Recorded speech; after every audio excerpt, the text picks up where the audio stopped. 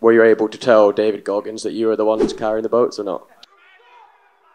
Am I what? Are you pretty scared of Tony with David, or is this just another fight? It was just cardio, baby. No MMA just training. Another fight. Like, anyone can go and do that. There's nothing to gain from this fucking fight. In his mind, he already lost. Me? I've already lost. Whatever, you sausage.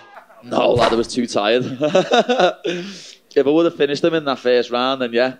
But no, I was too tired at the end of the third there, I'm not going to lie.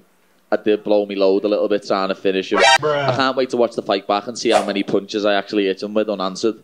Because I reckon it was over 30, you know what I mean? But it's one of them. He survived. He's one of the toughest men out there. And hats off to him. He's an absolute legend. As I said before, no one should tell that man to retire. He can retire off his own back when he wants to.